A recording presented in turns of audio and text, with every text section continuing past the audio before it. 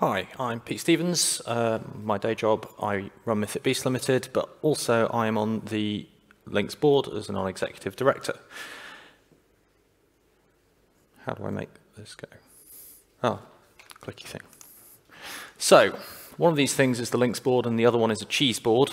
Matching the two together is an exercise for people watching the presentation. Hope you can all meet the basic level. So as you can see, one of these things has a lot of intelligent people who are going to make a valuable contribution. You decide which one. So what is the LINX board? Well, we've got a chairman, Peter Cook. There's 6 non-executive directors, of which I am one, who are elected. We have the CEO, Curtis. He's over there. He automatically gets a space on the board by virtue of being the CEO. And then we've got 3 executive directors who are Richard, Malcolm Holt, and Jenny, who make up the board as total. And coming up in the not too distant future, we have an election where you can elect 2 non-executive directors, because every year 2 of them stand down. One of those, Seb, is definitely not standing for re-election because you are not allowed to be on the board for more than 9 years in a row, and this is his 9th year, so there will be a space available for somebody new to come and join the board. So, what actually does an elected non-executive director do? So, there's quite a lot of confusion about this, and me included, even after I got elected. So, as a non-executive director, your job is to act to promote the success of the company and avoid conflicts of interest. That's what you have to do. This is not like Parliament. You are not representing a constituency of people. We don't get to vote. We don't have votes, and it's not a case of a majority vote wins. The success of the company may conflict with what the people who voted for you want you to do. And your duty is to represent the company, not the people who voted for you. You are not an MP. This is something a lot of people, particularly the people voting for, are confused about. So yeah, it's all about promoting the company.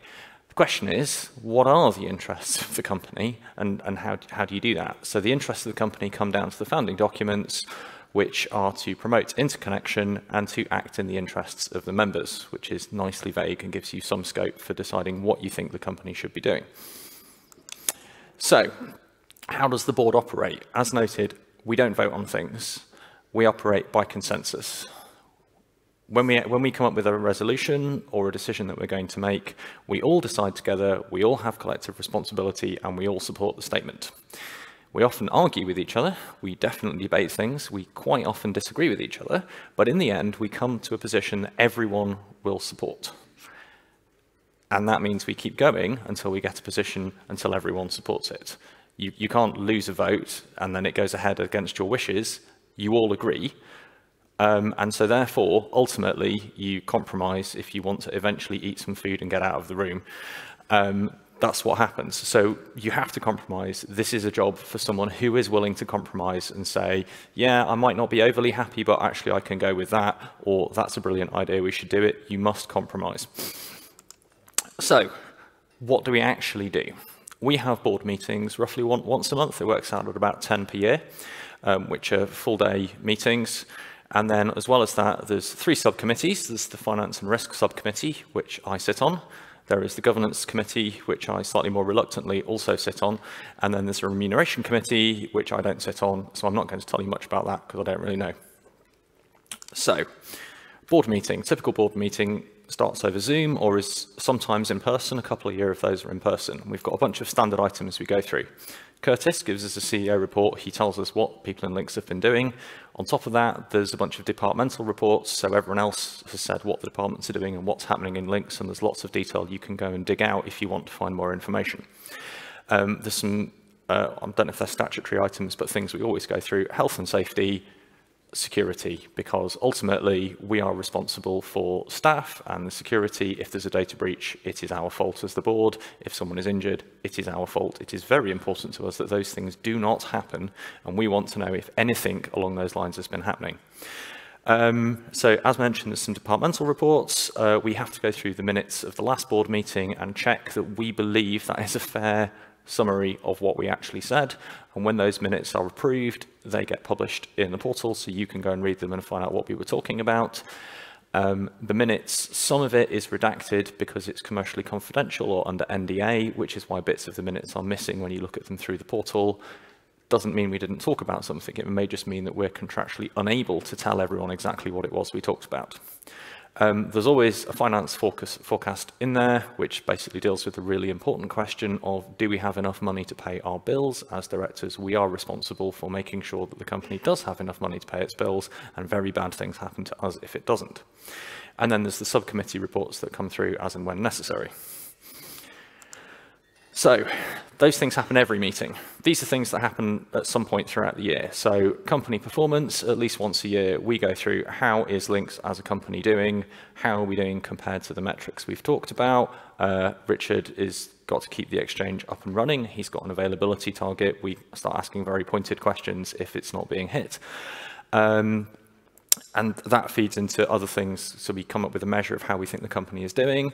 Company strategy, once a year we go away for 2 days, usually in March, to lock ourselves in a room and chat at each other until we agree on what LINX should be doing. Probably not that much shouting, to be fair, we're actually quite nice about it. And yeah, deciding what are the focuses, what should LINX be doing in future. Another thing that we do is we review and approve the accounts. So our accounting team will produce the annual accounts of LINX. We will ask lots of questions. Why is that number what it is? Is that really that type of expense? Why did we spend so much money on this? We also go through the auditors. So we are externally audited, and we get a chance to talk to the auditors. And the auditors have done the same kind of questioning that we have, and we can then ask the auditors questions like, do you think the accounting team are lying to you? Is the money really in the bank account, or have they made it all up? That kind of question, which gives us a set of accounts that eventually come to a meeting and get shown to you. There's some financial forecasting that goes into this, which is what are we going to spend next year? What are we going to spend it on? Why are we going to spend it on that? Can we not spend it on that? That's a question I ask quite a lot. And which again feeds into the, is LINX going to run out of money? Do we have adequate reserves? Can we pay our bills? Can we do the things we want to do? That then feeds into both pricing and products, which we go through every year. We do a pricing review where we have to work out what are we going to charge for services next year, how are we going to make sure that we have enough money to provide the services. And then the other thing that comes up is changes to the Memorandum of Understanding, because quite often we discover that it doesn't quite fit what we want to do. And the other thing that turns up is changes to the Memorandum of Understanding. I realise technically that's a repeat, but it turns up so often I thought I'd mention it twice. So, irregular things that happen. So these are things that are not necessarily so predictable. So one of these, which you've obviously all heard about, is the opportunity to build an internet exchange in Kenya. We took this through several rounds of board meetings and discussions to try and work out, is this a good idea? Should we do it or not? Obviously, the thing that's not here, because it's been redacted, is the opportunities to build internet exchanges in places where it wasn't a good idea, and we decided not to do it. One that came up this year, sanctions and legal issues. That one took quite a lot of time up. Obviously, the government passes a bunch of laws about what you are and aren't allowed to do. My duty is to the company. The company can't break the law, even if you want us to. The members can vote for the company to break the law. We still can't, because our duty is to protect the company, not to do what the members want. And that one gets hairy very, very quickly, because obviously the law is not clear, and it does not say the London Internet Exchange must not do this. Actually, it's thousands of pages of documentation of you may not deal with these people, you can't accept money from these people. And in case anyone noticed, we've got an internet exchange in the US, which gives us another jurisdiction. And that one gets messy really, really quickly. And actually working out what it is you think you may or may not be allowed to do is quite a lot of work. And then on top of that, we have a regular kind of educational slot for board members, where another member of the board will often come and talk to you about things that are happening in their bit of the industry, or things we think we should be aware of, which goes into the future of interconnection and what we should be doing in future. So, subcommittees. This is where what I'm loosely going to call the work gets done. So the finance and risk, this is the one I know the most about. I've been sat on it for 3 years since I first joined the board. And this starts pretty simply. Where does the money come from, and where does the money go? What we need to do is make sure we meet our responsibilities to be able to pay our bills. And we have to make sure we've got the money where the money is, how it flows around, why are we spending it on things, do we need that office, is that necessary? Has Richard quoted a stupidly high price for switches? Should we tell him to go back and tell them to spend less? Can we do it on fewer switches? And so there's which is not a technical question of, I'm not trying to design a cheaper internet exchange, I'm just asking questions from the finance side of, can we afford to do this? Does it make sense? Are we charging enough to cover the cost of it? And a bunch of that turns into accounting, so you get exciting words like depreciation pop up, which is different to cash flow, which is different to profit and loss, which is different to your balance sheet, and then you get capital reductions and deferred taxation and all kinds of really exciting things you probably really want to know about. Just a reminder, you can be on the board and not be on the finance committee, so you can just read the reports of someone else who read that for you. That is an option. We work with the auditors, so we ask the accounting firm who audit our accounts all kinds of questions about how true things are, and that's kind of the finance side. On top of that, there's the risk side as well. So we've got a big risk register where we've written down all the bad things that we think might happen, which was updated not long ago to include a pandemic that makes it illegal for anyone to go to work. And it also contains other things like, what do we do if a data center stops functioning? What do we do if a data center burns to the ground? How likely are these things? What do we do? Do we have a plan? Have we mitigated them? And the idea here is to find things where it is a risk to the business and we can mitigate it by doing something. And so, having 2 exchanges or being in multiple sites and things like that. One of the mitigating ones we have now is what happens if there's a pandemic and everyone is not allowed to go to the office. The answer is we work from home and use Zoom. Got that one sorted. And then the committee can't make any decisions. All it does is it delivers a recommendation to the board about what the right thing to do is. So the second one I know a bit about is the governance committee. I've been on this one for a year, and basically we're looking at the management and governance process of LINX and try and bring it into line. So we've done a big review that goes with the corporate governance code. I can't remember exactly what it's called, but basically there's a list of things that as a well-run company you should have to make sure you've got separation of powers and duties and things. And that comes up with things like you can't have the same non-executive directors for 20 years. After 9 years, they leave the board and someone else comes and replaces them to make sure that you don't get a kind of in-crowd that controls everything. A lot of this involves changing the memorandum of understanding or arguably other things that happen in governance is discovering that the MOU doesn't actually work with the thing that we want to do. This is a trailer for what's coming up. There's a conversation later in this board meeting about the MOU and having peering services. And you have to kind of resolve these by either changing the services or the MOU. And that's what a lot of the governance committee does. But the idea is to make sure that LINX is a not-for-profit, it's running the interests of its members, and it's not possible to have it hijacked or used for a different purpose. It has to live by the constraints of being the organisation it is. We also have a remuneration committee, something to do with paying people. I think it looks at the higher level employees of LINX and judges if their remuneration is at the right kind of level. It probably does some other reviews. I don't sit on the committee. I don't really know. Probably best to ask someone who actually does. So yeah, but there's the remuneration committee as well, and they're the 3 subcommittees that do the work. But again, they don't make any decisions. They just present a recommendation to the board, and the board then decides. So, direct powers as a non-executive director. To make this easy, I've written a comprehensive list of every power I have as a non-executive director of LINX. I can't do anything.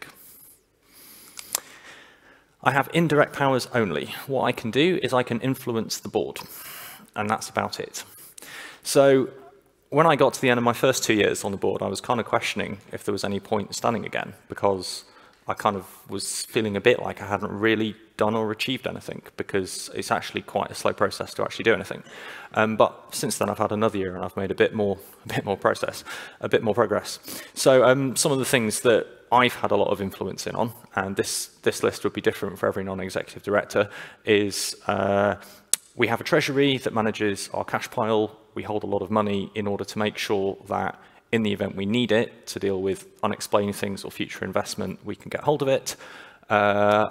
I decided that I thought we should handle it better. In particular, I was concerned about the risk of having money locked up in a fixed-term savings account for longer than was really a good idea. This means that we will receive slightly less interest, but it guarantees availability of money if we really, really need it.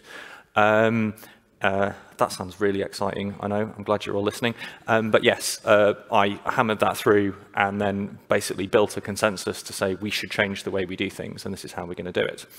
Another one that's come up is our Nairobi Internet Exchange. We started from quite a vague sketch of we think there's an opportunity here, and then the LINX team gathered together data and evidence about why it would be a really good idea to build an internet exchange in Nairobi. And I sat there as a board member going like, is this a good idea? Is this just a waste of money? Like, is this just an excuse to go on holiday in Africa, which is quite fun? Why are we doing this? Is it a good idea?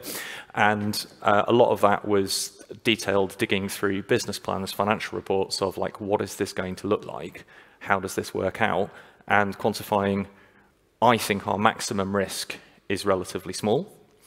I think the startup time to the point where it's break even is again relatively small. And in the longer term, it looks like something that improves interconnection, focus of the articles, because it massively improves interconnection in Kenya where it's really, really needed. And secondly, it will pay for itself and effectively make a central contribution to running LINX as a whole, which brings the cost of all of our exchanges down because we're spreading our costs over a wider base. That's why I think we should do it.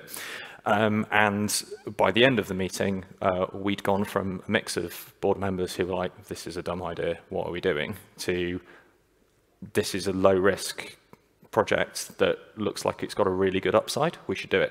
So that was good.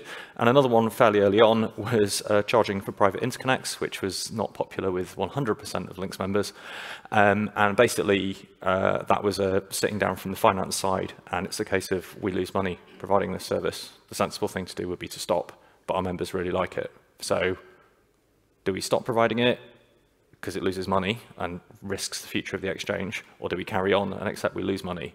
And the answer is no, we just charge for it. And now our private internet connect service generates a small amount of money towards LINX's central funds, which means it's sustainable, it can carry on, and we can do that forever, which is great. So, so those are things I feel I've achieved. But again, I didn't make any of those decisions. All I did was attempt to build the case for the whole of the board to say, this is a good idea and this is what we should do. And eventually, through either sheer persistence or a reasoned argument, take your choice, we came to a resolution and we did something and achieved something. So that's roughly your short guide to what an NED does. So does anyone have any questions?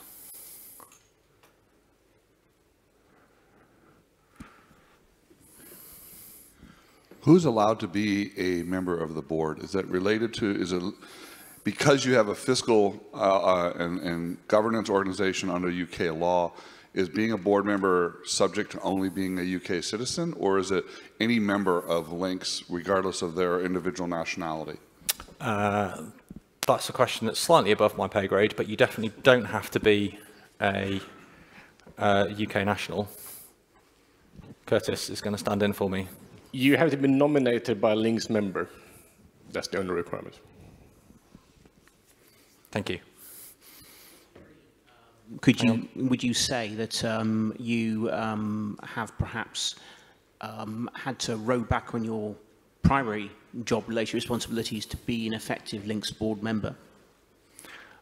So I reduced my working hours at Mythic Beasts by 10%, so I do 9 days in every 10 now, in order to free up time. LINX does not take 10% of my time, it's less than that. The rest I spend playing with my small children, which is quite a nice result.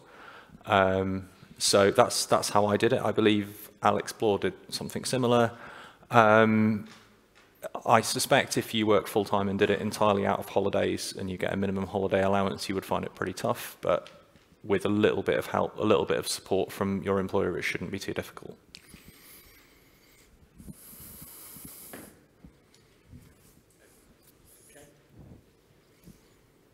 Yeah, we do have another question that's come in on Slido. Bit provocative, see what you think the answer is. The board don't seem terribly interested in this meeting. Just 3 of the 11 are here in person. Can you explain why? Yes, that was my comment, to be honest.